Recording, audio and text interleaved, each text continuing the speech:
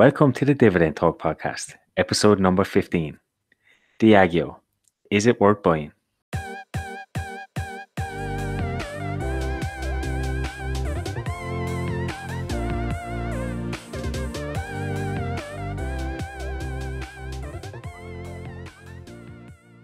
Hey guys, welcome back to another episode of Dividend Talk. I'm your co-host, Engineer My Freedom, and today I'm joined with European DGI. This is a podcast where we discuss our passion for dividend growth investing with our own unique European flavour.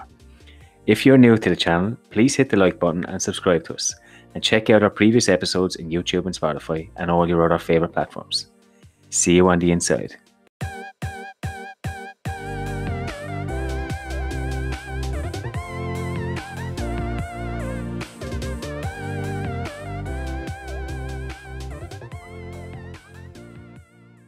Hey, what's up, EDGI? How's it going? I'm doing pretty well. I had a busy week again, like last week, so we can, I guess, plug that in as a repeating message. Yeah, doing pretty well. How about you?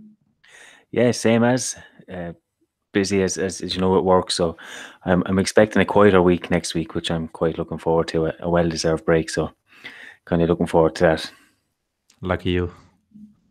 Yeah, when I say quieter, I'm still be busy, but I won't be in work till 8-9 o'clock in the evening. So that's a plus side for me. Getting home at 5 o'clock will be a luxury next week. Nice. Well, you deserved it. So, and I hope you get some inspirational time then to create some interesting stock analysis, as an example, in your blog post. Yeah, I'm hoping to get back to some of that. I've kind of stacked off in the last couple of weeks, so I'm hoping to do that. I was actually going to do Diageo next, but we're covering it now, so I don't need to do that. But I'll pick somebody. I don't know who yet. Maybe Microsoft. Or no, you've done that. So maybe Johnson & Johnson or someone that's in my top tier companies, maybe. Cool. So tell me, what did you notice in the news this week? There was two pieces that kind of stuck out for me. One of them was because of last week's question about investment trusts. It just popped up on my feed that there is a new one coming out soon. Buffettology Smaller Companies Investment Trust. So they actually intend to use Warren Buffett's principles in investing in small caps in the UK. And they're looking to raise a minimum of £100 million, which is $127 million via IPO. So that's interesting. I'm going to watch them. I'm not getting involved, but just to watch them and see how they do will be interesting. And then the second piece was I was watching Dirty Money. I think I spoke to you about this before. So I've started to watch this. I'm so behind. So I've watched episode 1 there last week about the Volkswagen, the Dieselgate emissions. And it was interesting. On my feed today, I saw that they are now bringing the chief officer at the time, Martin Winterkorn, I think. He's going to be tried now, so he's going to suffer heavy consequences, I believe, for his actions in it. I don't want to ruin the episode if anyone hasn't watched it, but it's definitely worth watching. So it's more like a lock him up. I mean, it's good, isn't it? Because you have to suffer consequences. Like so many people have suffered from this. So I mean, I think justice should be done, and maybe as a warning to other CEOs in similar positions that you just can't hoodwink people for that amount of time and get away with it. Yeah. I believe you have some more lighthearted and entertaining news. Well, let's start with the first one. It caught my attention that Deutsche Bank is closing 100 out of the 500 banks. So I think, I don't know what's happening with Deutsche Bank, but they go from scandal to scandal to scandal, now closing banks.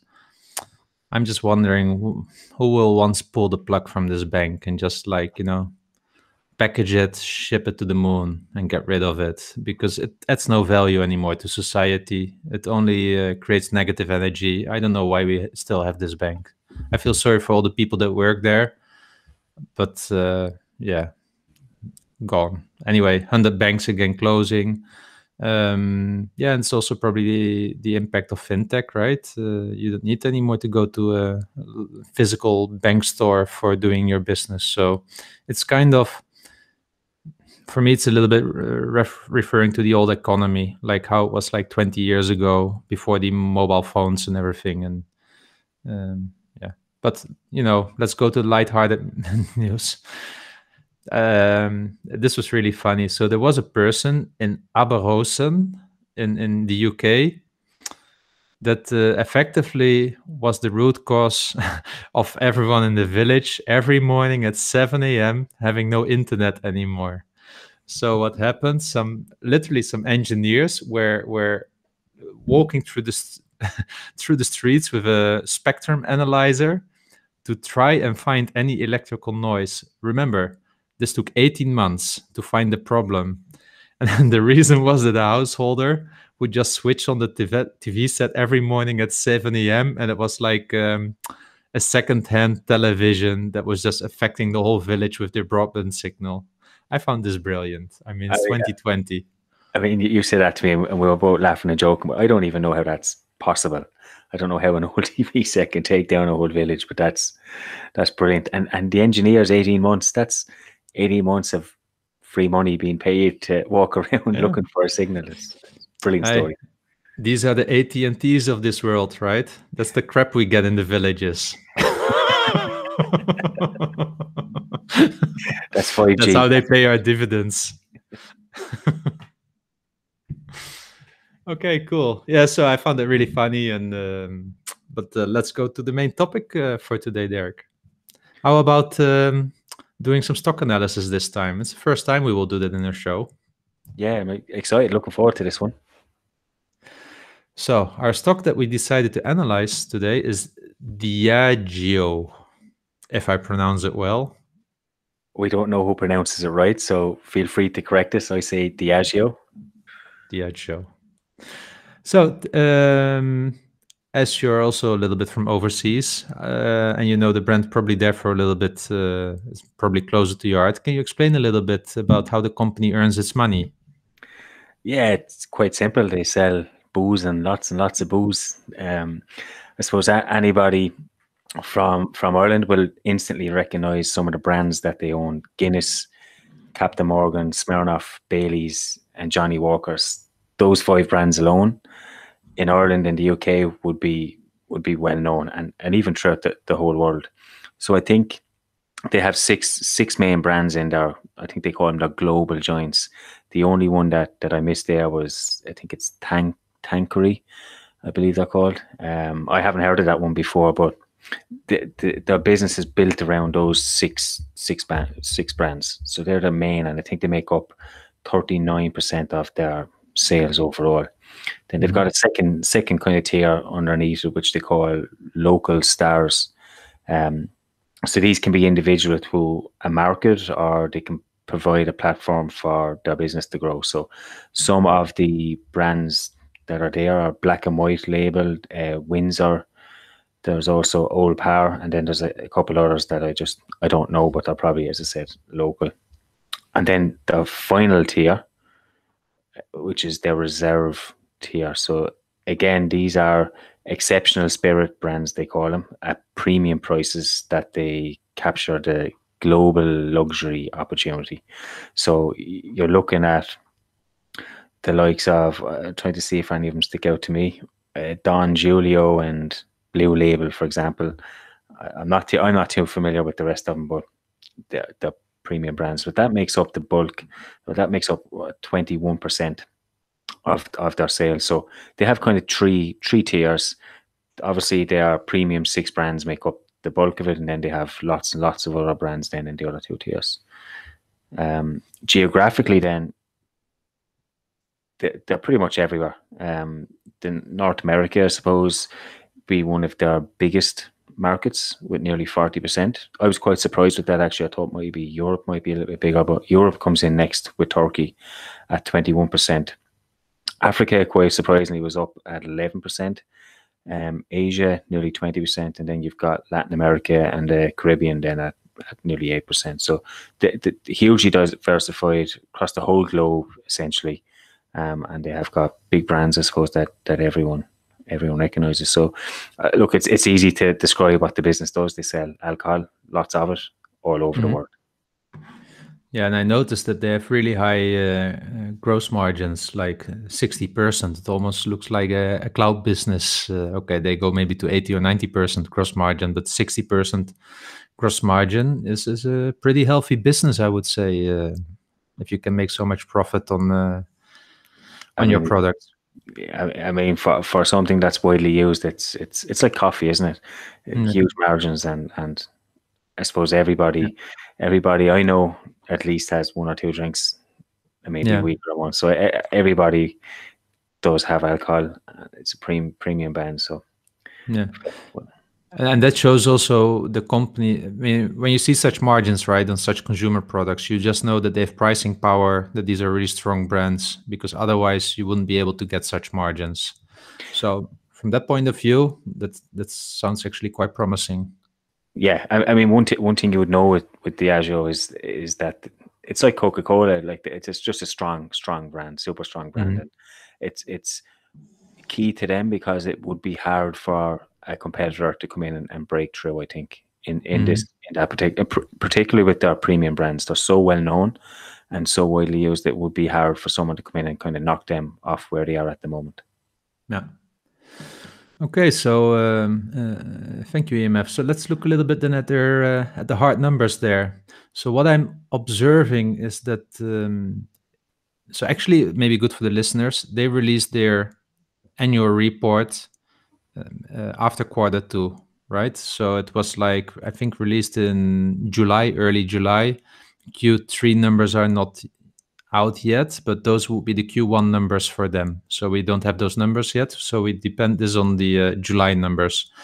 And their net sales went down from 12.8 billion, I believe, to 11.7 billion. So literally 1 billion down. And it's probably good to mention that this is, as what we saw in the annual report, is almost only due to COVID-19. So they lost 1 billion of sales due to COVID-19, and mainly in the second part of the year. And I believe they report twice a year. So we don't have the quarterly data. We just have the, let's say, the half-year data. And that's where you could really see the decline in sales. And what's then interesting, it's also highlighted by their I said, Catherine Mikkels, their chief financial officer, and she says it literally. So she says in the annual report, organic net sales were down 8.4% for the full year, driven by volume declines on the back of the recent and sudden contraction of the total beverage alcohol industry, driven by the reduction of out-of-home consumption occasions. So it's really what they sell in the bars, restaurants, airports. So it's the perfect, how you say it, the COVID-19 beer play. Yeah, and we can also see that profits fell massively as well during that time, nearly 50%.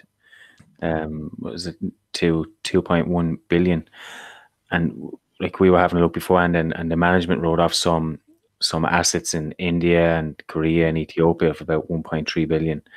So we can see COVID-19 had a massive impact on Diageo, and the uncertainty at the moment is one thing that concerns me with this. Is we're starting to open back up, but we're talking about locking stuff back down, and it's probably happening all over the world. So how long this goes on for will deeply impact Diageo. So it's worth keeping an eye on and see how they actually adapt to this market. And I'm looking forward to actually their next quarterly earnings, because that might tell us a little bit more than what we're seeing at the minute.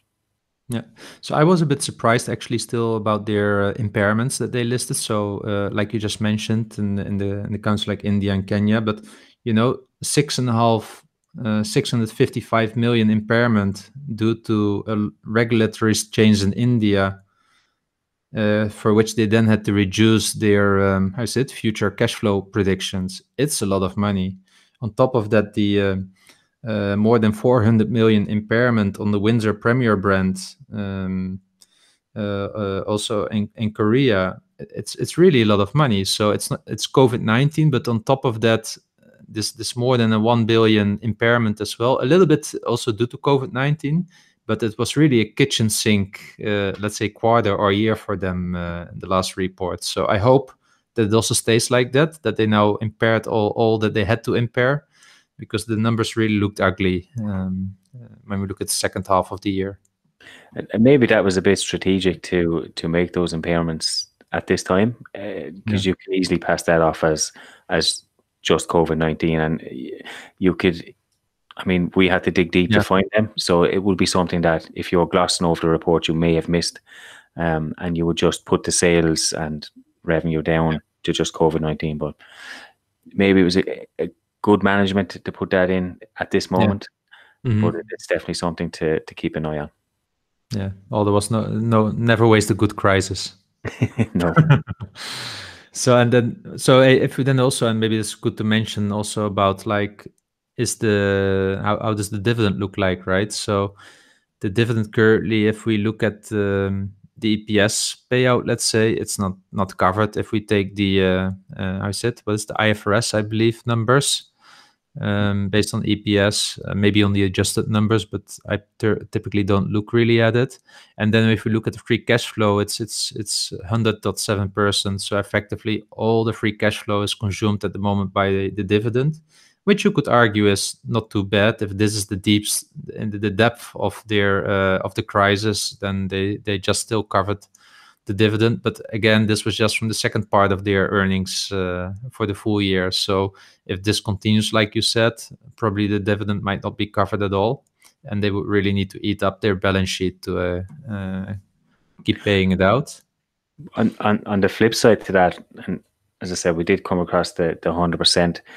I did look back over the previous 10 years, went through all the annual reports, and the free cash flow was well covered. So typically you're looking, I think, up around 60% was max, maybe 65, 67%. So between 50 to 60% or 60 to 70.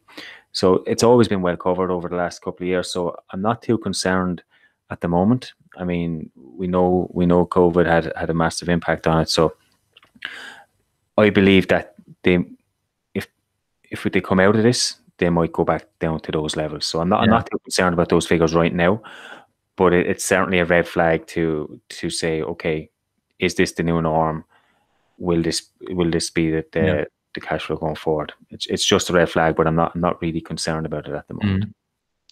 But that's maybe good then also to look at the balance sheet, right? Because the balance sheet will give a little bit the sign of how strong they are to weather the storm. And what we noticed is that they have been leveraging up. They increased their debt almost with 40%. So I believe they added around 4 billion of debt over the last year. I believe it was around 10.5 billion based on 2019 numbers, now 14.7. Some of that debt has been used for share buybacks, still in the good times, in the end of Q3 and Q4 in 2019. But what we also saw is that they just issued for 2 billion of bonds to increase liquidity during this crisis. So this means also that the interest coverage ratio went quite doesn't look well. But if you remember what does the interest coverage make up? So effectively saying how easy can you pay your debt from the profit? So that's looking at EBIT.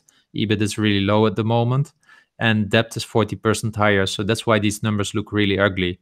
These numbers would look better again if the earnings just in general recover, but the debt is there to stay. What we have seen is that most of the debt went indeed to the cash balance, to the cash and cash equivalents. So it is indeed not burned up straight away. It's still on the balance sheet, but they need to start paying interest now. Luckily, it's a low interest environment. But what we also notice is that the debt in total, all the liabilities make up 70% of their whole balance sheet. So it's a highly leveraged company. And for me, that's maybe not a red flag in this case, but an orange flag. I mean, if it becomes a high interest rate environment again, I think we will see a lot of decline in growth numbers in this company when it comes to dividend growth and such, free cash flow, because they will lose a lot of money on their debt. So this is something to be aware of, that we are now in a low interest rate environment. and it already doesn't look too well. Yeah, and look, they've taken some steps. That they released a statement back in February or March, maybe, about buybacks. So they've paused the buybacks for now. So they've stopped that. And as you said, we are in a low interest environment. So if we are to increase that interest, the dividend safety will really come into question there. I believe so. It's we did talk about the free cash flow, and yes, we're kind of confident that if they get back to the other levels, but we do have to realize we are in a low interest environment, and companies that are highly leveraged will come under massive amounts of pressure once those interest rates rise. So for me, that is another warning sign for me, to be honest. Yeah. So maybe we should look at the dividend then. So they paid 70 pence, I believe, 0.7 pound, if I talk in the English way, right? It's 70 pence. Exactly, at a share price of around 25 pounds. So that gives us a yield of around 2.8% at the moment. I checked a little bit the dividend growth history because it's also a Noble 30 member. And the last 10 years, it grew its dividend by an average of 5.65%. In the decade from 2000 to 2010, it was 5.5%. So it's kind of a steady average. The last 5 years, however, it was 3.4% in average growth over the whole annualized growth. And the last year it just grew 2.3%. So the dividend growth is declining as well. And, if you just heard what we spoke about regarding the balance sheet and such and the cash flow, then it makes sense. Because also over time, it's not like the earnings have been on fire or something like that, right? So also from that point of view, there are some orange flags here, warning signs that the dividend might not grow at the same rate as it was growing in the last 20 years. Yeah, and I suppose the dividend yield at the minute is, as you said, 2.7, which is around average from historically point of view. Looking back over the last 10 years, and it's been hovering between 2.4 up to 3, just over 3%. So from a yield perspective, it's where it's normally been, but it's that growth, that dividend growth is not where I'd like it to be. Certainly 2% is very low. So again, that would be something for me that I would, it's kind of negative for me. So a lot of red flags at the moment. Yeah. But honestly, if I see these numbers, I would have expected a dividend yield around maybe 4.5%, 5%. Yeah, you know what I mean? For all the risks that we have seen so far already, I would have not expected a dividend yield, which is actually at the moment compared to Johnson & Johnson. Yeah, I mean, I was looking at the dividend yield back in 2010. It was 3.22, which is higher than what it is now, and we have more risk now than in 2010 when they were coming out of it. So yeah, exactly. I would definitely want to see that at least 4.5 before I'd even look at it, I suppose. Yeah. And how about the future then? Looking to the future, is there anything in the future that you would think? I think we were considering a bit like the how you said, the Asian market, China and India.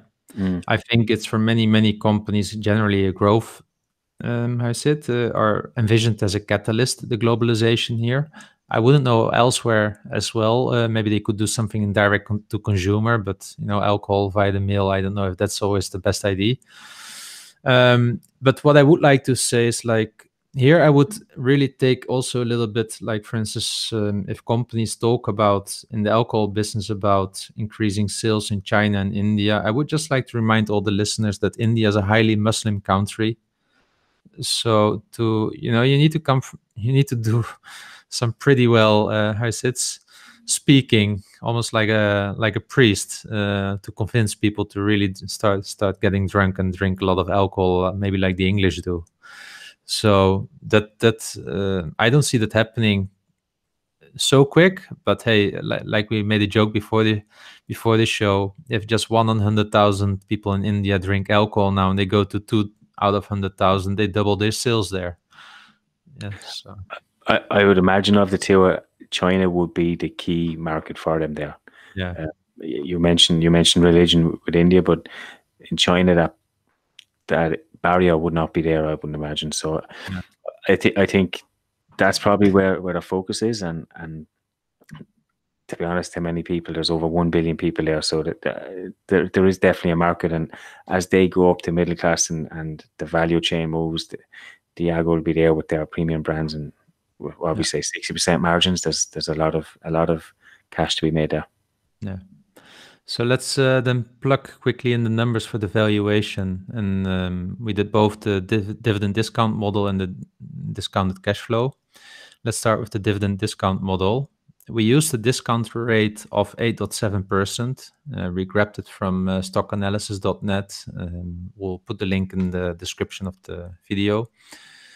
And we assumed a dividend growth rate at 5.5%. So this is at the 10-year average, but please, disclaimer, we just mentioned that the dividend growth rate was in decline. But if we would take this dividend growth rate of 5.5%, it comes to a fair value of approximately £21.5. So this means that the company is definitely 15%, approximately 20% overvalued, just based on this, and we are already using an optimistic figure.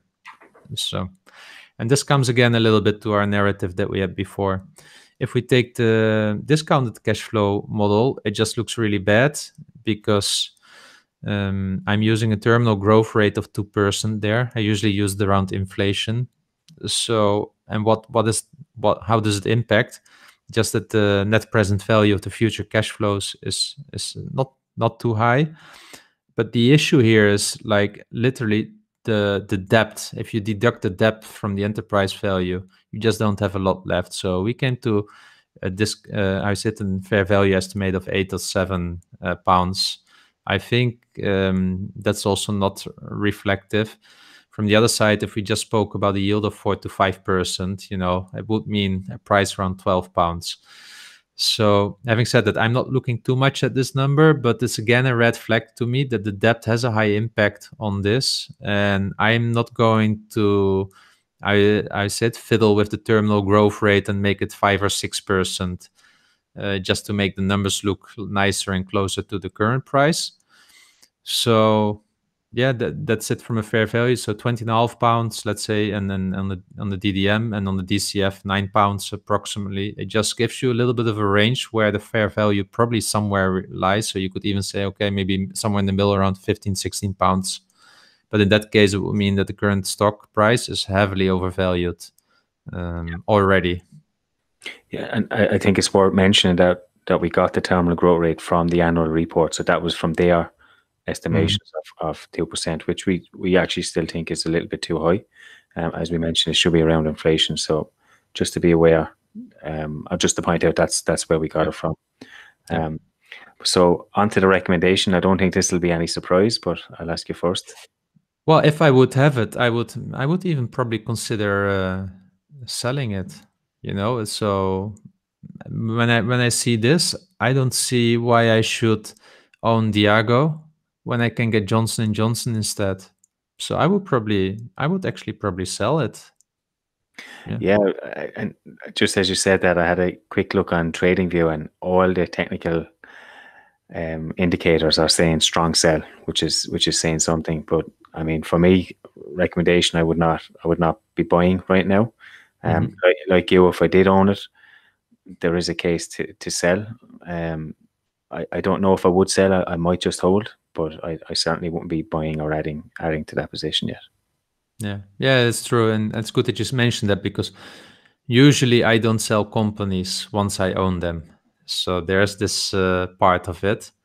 So if you would ask me if I would really have it in my portfolio, I would probably definitely stop adding. But now that you say it, I don't know if I would sell it, just because I have this kind of buy and hold approach to companies. And if I would go through my whole portfolio, probably I would need to sell ExxonMobil straight away now, as an example. So yeah, still, I will be in the sell side for me. Yeah. Cool. That was quite interesting to do. I enjoyed it. I'd love to hear everyone's thoughts. If you enjoyed this kind of thing, we can certainly do more, maybe do one or two within the show. But I certainly enjoy going through the annual reports with you and digging in and finding some of these nuggets of information that maybe I would have missed before. So thank you for that. Yeah. Likewise, it's fun to do it together, and also a second pair of eyes really builds my own confidence as well. So thanks for that, EMF. Cool. So nice and short, but we have lots and lots and lots of listeners' questions this week, so we have plenty of time to answer all those questions. So I might just start and ask you the first one. So it came from Dividend Wave, and he said, I don't remember if you discussed it before, but do you guys own crypto? And if yes, where do you hold it? No, I don't own crypto, just because I don't understand it. And that's a simple reason. I've been looking sometimes into Bitcoin, but then if I then had to, at the time, go to some shady app that allows me to buy crypto, then I already stay away from it. And I don't need to have it on my laptop either and do the mining. So I just stayed away from it, and that's why I don't have it. Yeah, I do hold some Bitcoin at the moment. I use Bitstamp, the European company. So that's where I hold my Bitcoin. I used to be a little bit more in it, so I used to trade on Binance. I had all sorts of coins. I had XRP, TRX, all the usual ones. But I suppose it was like a bull market in 2017 when everything was going up. It was easy. I was quite lucky. I got out early.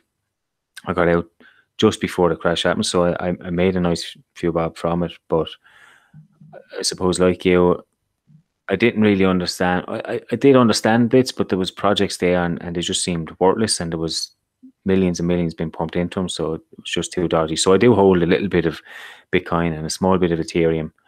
I'm bullish on Ethereum going forward, but I've kind of lost pace and not kind of kept track of what's going on in that world anymore. So it's just kind of buy and hold, and hopefully it reaches, I think John McAfee said it's going to reach 1 million. So if one Bitcoin reaches that, I can retire early. Wow. Maybe I should buy some. I don't even know what price it's at now. It was hovering around 9 or 10,000. So I wouldn't be buying now. I didn't buy at those levels, trust me. Cool. Next question then. Dividend dog. And this one for you maybe. What is more important in your portfolio picks? Absolute dividend or dividend growth? I mean, if you had a gun to my head and I had to choose one of the two, it would be probably dividend growth. But I think you need a little bit of both. Mm-hmm. But dividend growth for me is probably the more important out of the two of those. Yeah, I agree with you both. And I was also thinking, like, at what stage? Because, if you have some absolute dividend in the beginning, it might help a little bit more stimulating the compounding effect. Maybe not in the first year, but in year 3, 4, 5, you benefit a little bit from that, from your having a higher average yield in your portfolio. So it's a mix. But if I really had to choose with a gun on my head, I would probably also do dividend growth. Actually, I just remember that Dividend Wave, who asked the last question, he has some nice charts or one-siders that he's put on Twitter, I believe, and he shows the difference in absolute dividend and dividend growth and how they actually intertwine and at what point they cross over. It's quite interesting. So I'm sure he'll share it again. I've seen it a number of times because people keep reference to it, but it's a good slide to dig out. Yeah. Okay, question number 3. So this one's from Phil, our guest last week, and he sent this one in quite late, but we'll forgive him. He said, if not too late, do you talk with your partners or spouses about investing, and how do you involve them? Only for brainstorming or also actively as a vote in your decision? So it really depends on how I should treat this question, because if you say, do you talk with? No. Do you talk to? Yes. It's a one-way conversation. My wife has totally no interest in this. She trusts me in this. It's for her a bit blah blah blah, and it's about numbers and such. So she's already disconnected. She loves that maybe in, let's say, a decade from now, she doesn't need to work anymore. So she's totally bought in with the philosophy. but I'm rather talking to her maybe once a month, just giving her a heads up whether it's going well or not, rather than talking with, because yeah. But how about you? Yeah, exact same. My wife trusts me with it. It's like talking to, so I do speak to her about it, but I mean, it just goes over her head, and she says that's numbers. I actually have better conversations with my son, my 10-year-old son, Me about it. too. And he asked me for a book, so I bought him a book on Amazon, Dividend Growth Investing. I don't think I have it here. I must get the author, and he read it in one day. No, Wow. it was about 50 pages, but he read it in one day, and I was like, no way did he read that in one day. So I was quizzing him, asking him questions, and he could answer every single one. So we did actually read it, and Wow. he's quite interested, and he's asking questions. So we're even sitting down. I have a list here. I got him to write down stuff, and he's writing down stocks that he likes, and we're just going to talk through them, That's just so to cool. build his interest. So maybe not my wife, but my 10-year-old son. I may be taking decisions from him pretty soon. He's quite a smart kid. It's fun that you say that. So my son is 2 years younger than yours, and this week he was saying that he wants to go to Harvard, and he asked me how much it costs. I said, at least 100,000. He said, so how can I get 100,000? I said, well, you need to start investing. So he started pushing me to start investing now. I said, yeah, we can start, but with your pocket money. And then he started crying because it meant that he would never go to Harvard then. So I promised him that we would start investing so that he can go to Harvard when he's old enough. Awesome. And if you have a goal, at least you have something to stick by. So that might push him. That's awesome. Yeah. You probably need to double up your dividends to get him through Harvard, though. Yeah, true. But maybe they have like an online class via Udemy by that time.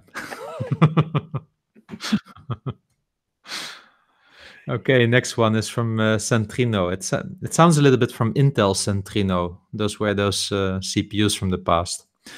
In the shaky days, and some people predicting a new crash, would you recommend to invest a big amount on a red day or keep investing smaller amounts every month, week? I read an article from the Dividend guy, Mike, over in the Dividend guy this week. It was on Seek and Alpha.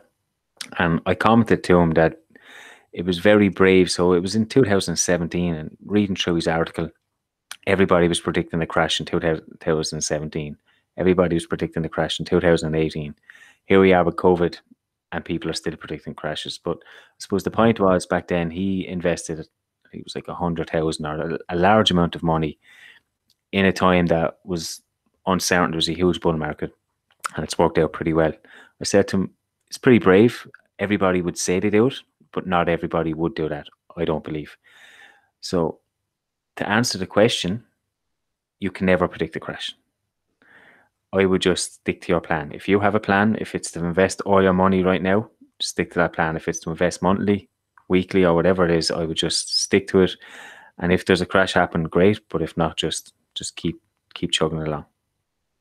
Cool. For me, the same. Stick to the plan. Yeah. Cool. The next question was from the Wolf of Harcourt Street. He said, as a European investor investing in US stocks, do you consider the FX movement in your portfolio, and have you any strategies to mitigate it? I think we spoke about this a little bit before when we were talking about portfolio allocation kind of topics. So as a European investor in investing in US stocks and in European stocks, I don't need to worry so much about the currency fluctuations. Yes, and I have thought a lot about this specifically when I started investing, and I can imagine that actually most of the people that start investing in dividend growth investing come up with these questions because they see that the largest part of the portfolio are in US stocks. I switched from almost an 80-90% dominated portfolio in US stocks over the last 2 years into, I think I've now still 55-58% in US stocks. So for me, the currency fluctuations are already less of an issue. I know also that the dollar went from, 1.7 to 1.18, 1.20, but I also enjoyed the ride from 1.50 to 1.7 in the aftermath of the financial crisis. So, you know, sometimes it goes up, sometimes it goes down. I need my money in 10 years from now, let's say. So we'll see then where the US dollar is. I rather diversify in geographical areas than betting on one currency. Yeah, you're right. We have spoke about this before, and I think I've mentioned it's not something that I've looked at now. I'm sure I will when it comes to me needing the money. It might be more important, but right now I haven't looked at it. But it makes sense these questions are being asked because, like you said, the dollar has been fluctuating quite a bit, and it can be quite disconcerting for new investors looking at their portfolio and seeing, okay, the share price is up, but my money is down, and how is that possible? And it's due to currency. So I just stick with it for now. I invest, as I said, monthly, so kind of just trying to even out those peaks and troughs, and Yeah. maybe worry about it in the future. Okay. Cool. Bullish bear. Next question. What do you think about the tobacco companies in the long run? Are they the new Kodaks? Like Altria is very tempting at the moment, but it's like investing in lung cancer. Yeah, we're back to ethics here again, aren't we? I mean, it's a tough one. Altera at the moment has a super high dividend. I think it's pushed past 8% right now. So it'll be interesting to see how they sustain, and I suppose the next lot of financial reports will tell us a lot about where they are. I have no problem about tobacco companies. I know most of them are trying to diversify into other areas and grow their companies. You wrote an article on BAT's British tobacco, British American tobacco company, and you really like the company. So I don't see a huge issue now. I don't see a huge issue in the next 5 years, maybe longer term, maybe, but we can see these companies transitioning. So it's about how they transition now and how they pivot and how that fares out. But at this moment in time, I'm not overly worried about tobacco companies, and I've no problem. I'm not an ethical investor. I'll put my hands up, and I'm not. I let my money investing do the talking for me, so to speak. But I do know there's plenty of others out there, especially generation coming up after that are more ethical, so that might have a bigger impact in the future. So the only thing that I would challenge a little bit is about Kodak. So Kodak doesn't exist anymore because they stopped reinventing themselves. Yeah, they didn't went on the hype of the digital camera. They just lost. That's why they went down. And if I now look at the tobacco companies, they're all into vaping and everything. So they're quite innovative, yeah, in this space. At the same time, prices are really down because also there are not many pension funds that still want tobacco companies for their clients in their portfolios. It's the same a little bit with oil companies. So those are indeed the sin stocks at the moment. But I wouldn't put Kodak in the same row because I think some of the companies are highly innovative. It's rather indeed to his point, do you want to invest in it ethically? My point is that almost no company in the S&P 500 can be truly good for the world. There's always something, whether it's a footprint, carbon footprint, whether it's in pharma, the high prices. I mean, how can you look a patient in the eye? I mean, consumer staples, yeah, they need their resources from land. They're chopping trees in the Amazon. I mean, there are many companies so like that. So it's really hard to be ethical in it, but that might be a topic for a whole show by itself. Yes, interesting points, and I think that's something we should definitely discuss later. We could definitely talk a lot about that. Then maybe the next question came from Just Dividends, but also Tony from 1 Million Journey had a really high interest in this. So with big oil preparing to enter and expand their business into renewable energy, do you expect the lines between the energy and the utility sector to blur? What's your long-term outlook on the energy sector? It's a really, really good question, isn't it? And I suppose Shell, who I've analysed recently, are probably key in this, pivoting into this kind of sector. I'm all for it. I mean, we know the demands for oil will drop dramatically if we don't get planes back in the sky anytime soon. The demand for oil is not going to rise. We should probably plan for the energy sector in around this $40-50 barrel mark. But will they blur? I don't know. It's really hard. It's really hard to know. I'm interested to see how XOM and CVS what their plans are and what they are planning to do in that space. Are they going to pivot to renewable? I think it makes sense. I mean, you look at electric vehicles, smart grids, everything is going towards electrification. I think it makes sense to pivot at least part of your business that way. I would prefer to see all them companies do that, but I just don't know. But it's a good question. My outlook on the energy sector, we're always going to need energy. The prices now might be too high, the barrel is low, but we're still going to need oil, you're still going to need energy. So there's going to be a market there somewhere, but just who to invest in right now is something I'm unsure on. No.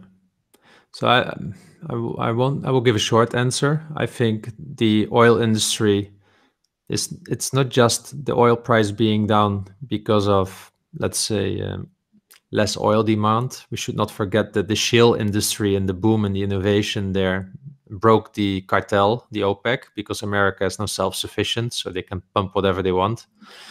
Second to that, yes, I do believe that it will become more like utility industry. If you look at the technology that they are looking at for renewable energies, what I'm most concerned about is that it becomes a low margin industry, because in the current business you just work with, I don't know, Nigeria or something like that, and you have got kind of a monopoly to take all the resources out of the ground there. But now you get it for free. It's sun, as an example. It's water. So I think it will be much lower margin business. And I think actually that it becomes more like a utility in such cases. And unless there is some innovation that we cannot foresee now at the moment. So my long-term energy outlook on the energy sector, I don't know. I paused my investments in energy like oil. It's half of my target desired allocation. It's good enough. I'll keep chugging the dividends, but I'm not doing more until see it playing out. I do think that if you buy some Shell now as a starting investor, put it for 5 years on the shelf, I think you will do well, at least already with the dividends collected. Mm-hmm. Okay. Rep Stones was the next question, and he asked, worried about tea? No, it's a really small position in my portfolio. I know why he asks it, because I said today on Twitter, tea under 28 is the new under 30, because a few months ago it was every time, if it dips under 30, you need to buy it. And it was actually quite quiet lately on Twitter. I felt like, where are those people? Did they finish all their buying, or did they get a bit nervous? I don't know. I'm not worried about it. I just bought tea as a yield play, really small, to my portfolio, and that's what it is for me. So I'm not worried about it. I think tea itself should be worried. I don't think their acquisitions were really well thought through. And if I see now what Disney is doing, and if they, for instance, get also ESPN on the how is it on the streaming, and I'm not so bullish on 5G. So I think tea in general should be worried, but I think the price is right for the risk is priced in. Yeah, we mentioned that before about the Twitter gurus, so to speak, and tea was constantly on our news feeds, and it was a bit worrisome that investors are coming on just throwing money in this because it dips under 30. And I actually seen someone, their strategy was to buy loads when it dropped below 30 and then sell the same amount. So, and then they keep whatever the difference in shares was. And I mean, what do you do now when it drops to 28? Do you, I don't know, but like QT is going to be a small position in my portfolio. Not overly worried. Collecting the dividend, and they should be fine. Nice. So the last question then from MDC2, the Giro or trading 212? So it's about brokerage accounts for the listeners that don't know what this means. If you asked me this 2 weeks ago, I would have probably said the Giro. But then you mentioned last week that trading 212 have this cool feature called Pies, where you can actually create your own ETF. You can set up an auto investment on it, at the same time every month and just pay into that. So I've set that up this week. I've picked all my 32 companies that I currently want at the moment. I can split them up by percentage according to my tiers, 5% in top tier, 4%, 3%, 2%, and set my order investment every month that it just comes out of my account, so I do not have to even log into my account. I think that's brilliant. That's amazing. So that feature alone for me, and it's so easy to use. They probably don't have the range of, I suppose they're traditionally what a CFD account. So this is kind of the new side to them, but for what I need it for, I'm quite happy. So I'm going to side with Trading 212 for now. This is so funny that you say it, because I think it was Dividend Wave that shared me such an affiliate link. I said, okay, let's give it a try. Yeah, because of course I'm a bit suspicious on the hero, although I don't know if Trading 212 is any better, but I opened an account on Monday, I believe. And I started to play with the pie charts. I put the Noble 30 in there. I think I could get 26 or 25 companies, so few are missing. So I need to request Trading 212 to add them. But I also put my whole 40 portfolio in there, and I got them all in there. So I've got now the pie charts. I didn't do anything with it yet. I'm just playing a little bit with the app, but I'm really, really impressed by the pie chart feature. It works so easily and so nice. And to your point, auto invest, and it's so if I go for the user friendliness and the functionality at the moment without having used and really invested it, but just by first impressions, I would go for Trading 212 if I wouldn't know the hero yet. I have not invested money yet. I might put a few €100 on it just to test out the app. But I first want to do my due diligence about how the company is structured, because that's the reason why I'm looking elsewhere from the hero, because I don't trust the management anymore at the hero. And Trading 212 is hot and upcoming. I don't know if these are a bunch of cowboys or whether there's really a proper structure behind it. So I want to do more research first before I answer this question. Yeah, they are regulated in the UK, so they do have some regulation behind them. So I'm sure they're legit to a certain degree. But you're right. You should definitely look a little bit deeper. It was somebody actually that listens to the podcast, highlighted Diageo to me, and I mentioned on the European Financial Independence podcast that I'm with the Diageo and they offer the 100k guarantee. And what I later found out was that guarantee is only covered on your cash balance and not on the actual shares that you hold. And the shares that you hold is only guaranteed up to 20k. And that's a big difference, because if you have over 20k in shares, you're at risk. And are you holding those shares at the moment when they loan them out? So they guarantee that again via the other investment vehicle, but this is where it becomes too shady. Yeah. So and for me, I started a Twitter feed on it and got some feedback. But for me, it was a bit of an eye opener, and I've never, I suppose, my due diligence never looked that far into companies like that. But I was a little bit shocked. And for me, I'd rather pay a little bit more in fees and have safe account than not have a safe account. So Trading 212, I'm going to play around with that. I'm considering opening up some Irish brokers that've been around for a long time. The fees are ridiculous, but your money's guaranteed up to that 100,000. So that's what I'm kind of considering at the moment. Cool. So no clear answer for him, but I think we're both leaning towards Trading 212 based on first impressions. Exactly. Yeah. Cool. With that, and I think we're almost coming to the end of the show, but we still have one section to go, and those are the stock picks. EMF, what's your stock pick for the week? So I really struggled with stock pick this week. There was nothing really jumped out at me this week. So I opted for Verizon. Really just on what we mentioned earlier about tea and tea being so popular on Twitter, and everyone, are you worried about tea or talking about tea? Verizon is a similar company. They have a similar growth rate. They have a lot less debt. And they're in a similar position to tea. So I would look to them maybe as an alternative. I haven't valued them or anything like that, but just looking at some of their quick stats, they've got a 4% yield. They're well covered free cash flow. I think it's under 50%, and their forward PE is 12.13. So, I mean, they look decent. If you like tea and you want a little bit of diversification in that industry, I definitely check them out. Have you got a stock pick this week? So, like you, not too many, because although people were often on Twitter saying like, "Oh, the stock market is down, down, down," for me, everything still looks expensive. But I can tell you where I've put my money at, because that's maybe the best one, best indicator. I sold last week one put option with expiration of October, mid-October, I believe, in Johnson Johnson at 135. At that moment, it will spot a 3% yield.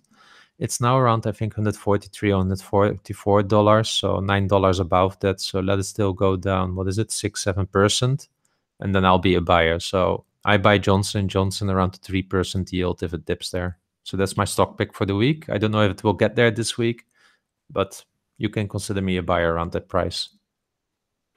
I can tell you it won't get there this week because it's Friday and the markets are closed. Someone is awake. So that takes us to the end of the show. It's quite fun for me to do this week.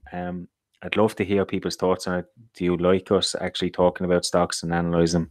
If you do, what stocks would you like us to analyze? We'd be happy to go through them. Any questions or feedback is greatly appreciated. And as always, thanks for listening. And thanks to EDGI for spending his Friday nights with me. It's quite late here, so thank you. You're welcome. It's my pleasure. Everyone, have a good weekend ahead and a good week, and speak to you next time again.